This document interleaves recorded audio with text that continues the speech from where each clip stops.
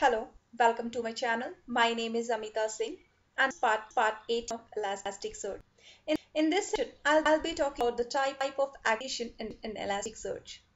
In the previous session, I have covered the brief introduction of aggregation in Elasticsearch.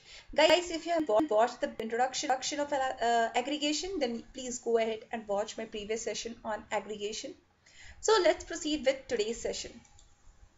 These part I've already covered in previous session. I have compared the Elasticsearch aggregation with the group by query in SQL.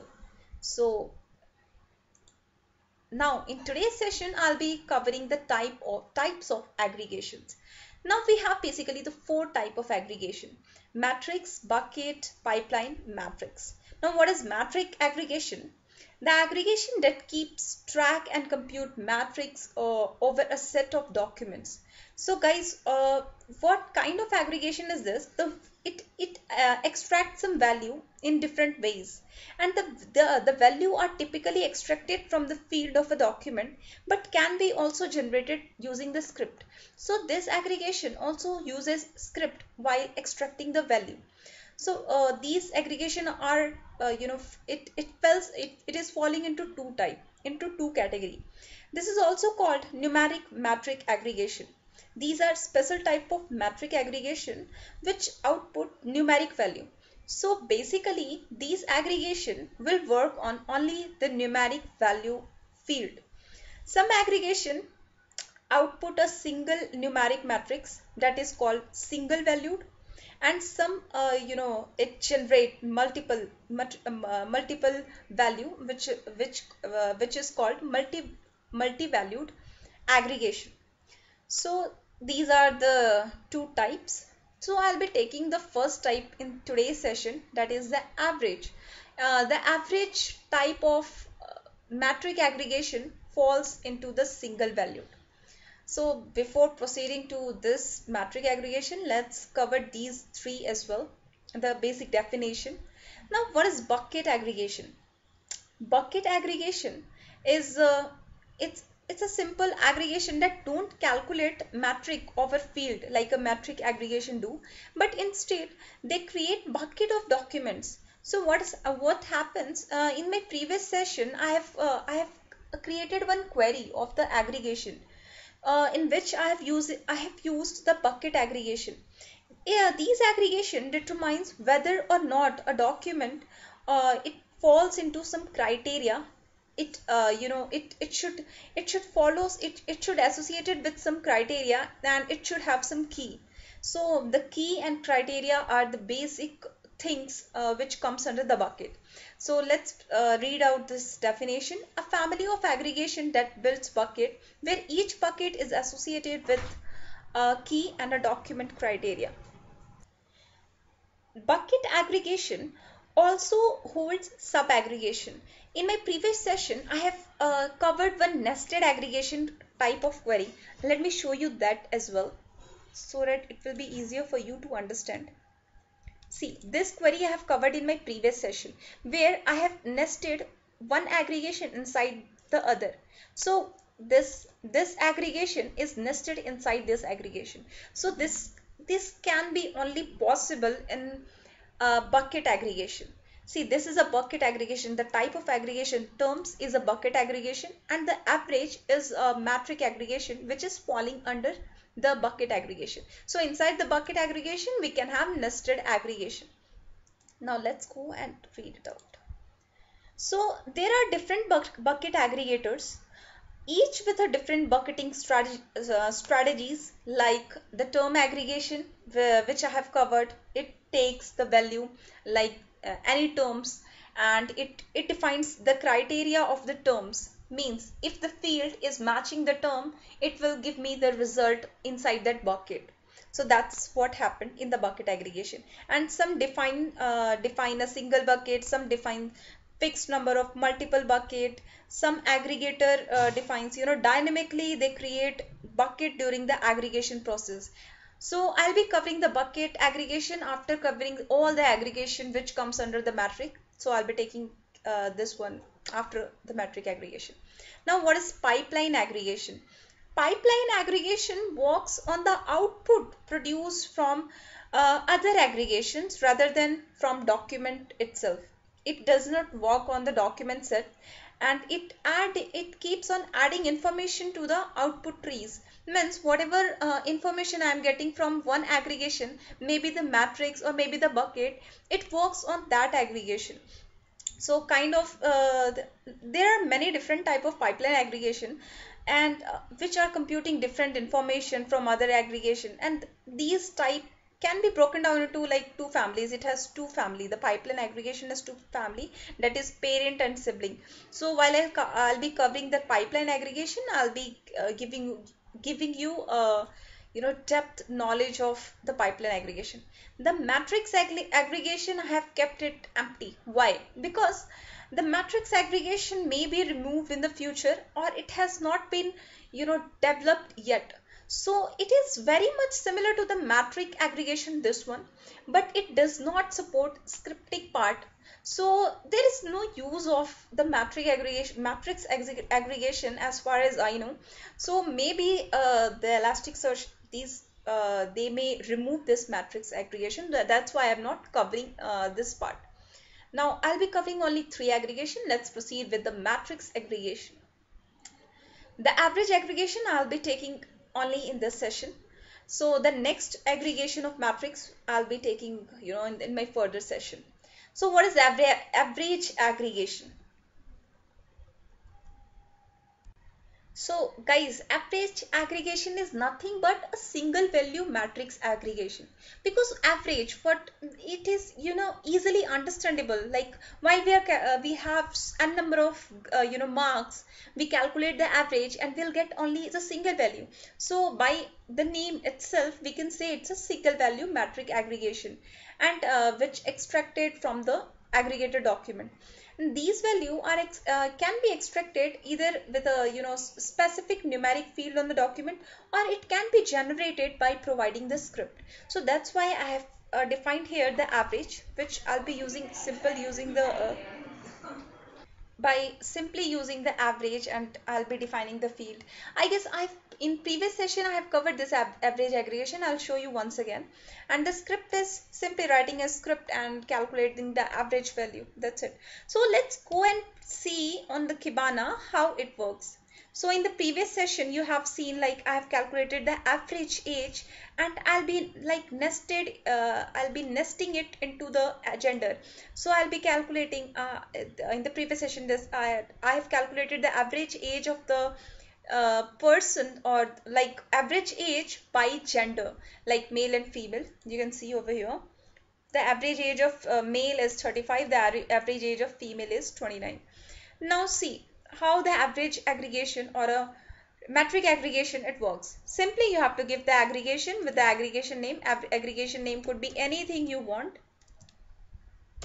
It depends on you.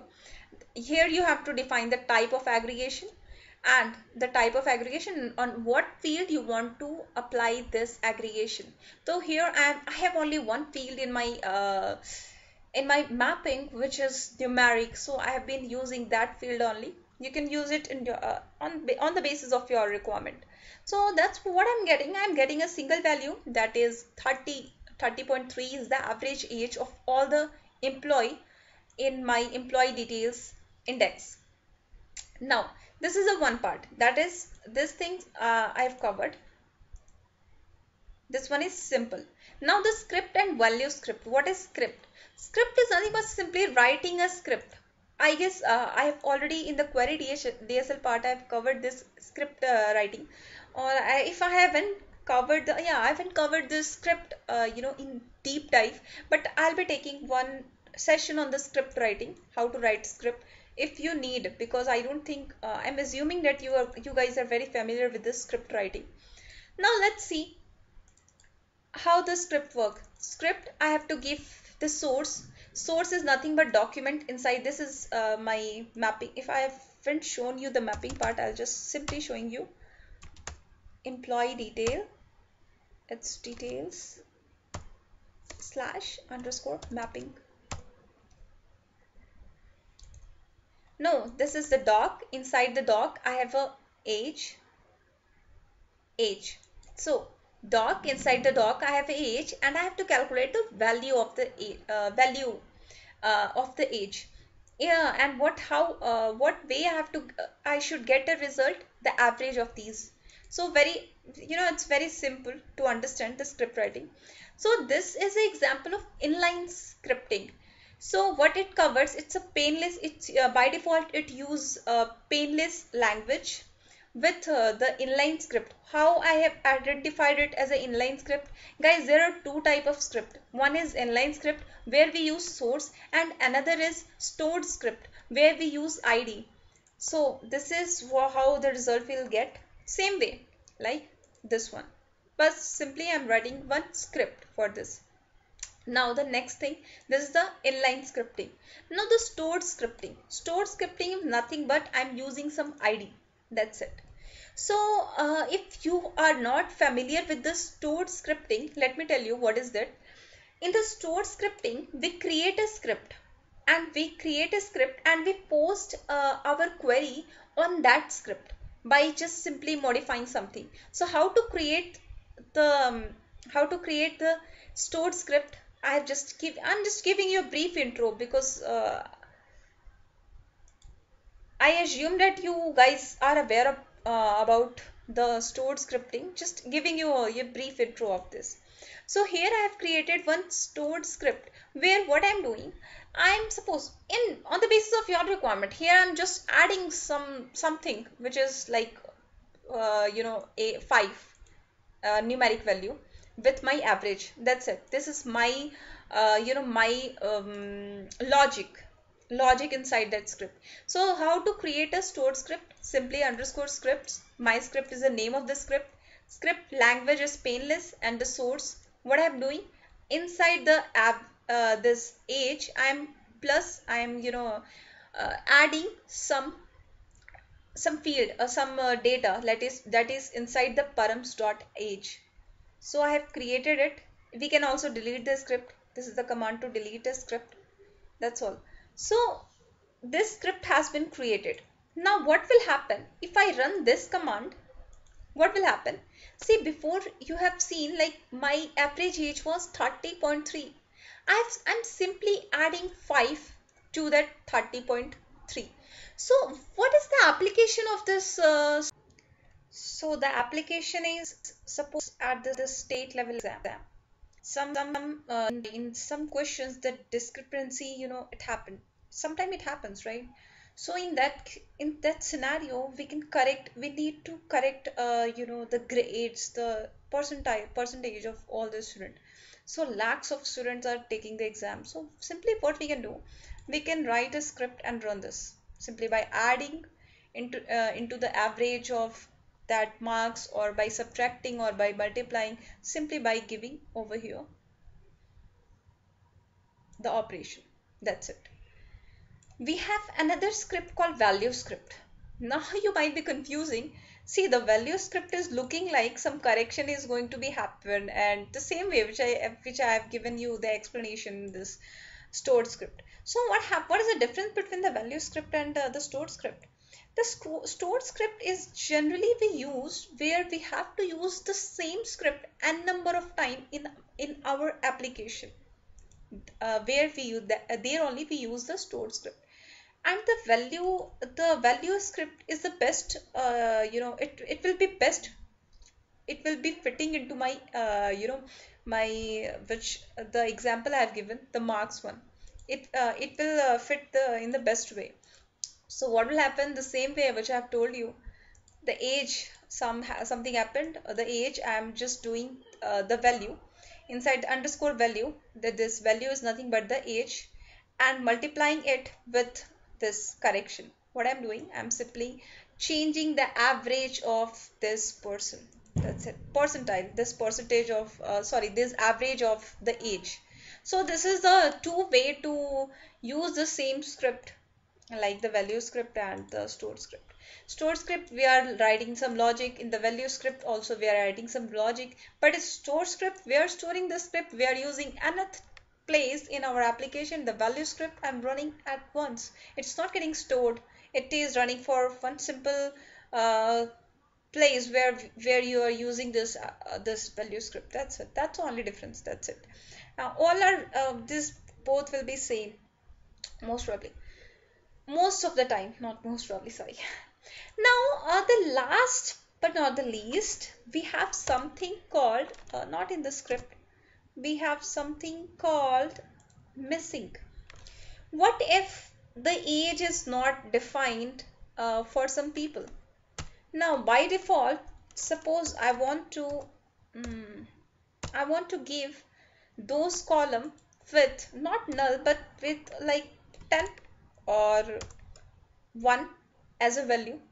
So what will happen in those column where the age is not defined, that column will be filled with 1. So the missing parameter defines how a document that are missing a value should be treated. That's all. By default, they will be ignored by default, but it is possible to treat them as if they had a value. So this way we can treat them as if they have value. So that's all for today's session. Hope you liked the session. If you have liked the session, please plus thumbs up. If you haven't subscribed my channel, please subscribe it. And if you have any question, post your question in the comment section. Thank you for watching.